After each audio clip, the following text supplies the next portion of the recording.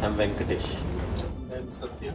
So today we are going to explain about barometer, and we know that nowadays the devices are coming with barometer sensor which is fixed in the mobile. So we can see one of the mobile called Samsung S6 which has a barometer sensor in this. Barometer basically measures the atmospheric pressure.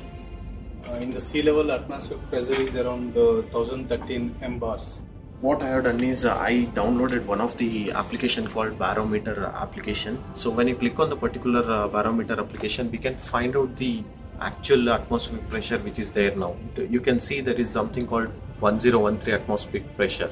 So to find out the sensor changes, so what we have taken is we have taken one cover and with this application and a phone. So I'll put this phone inside this cover. Okay. So then I'll blow. After blowing, you can see the change in the M bar.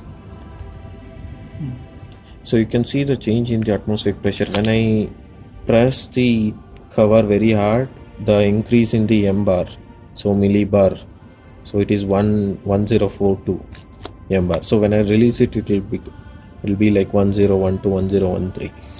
So this is how we are testing the barometer sensor.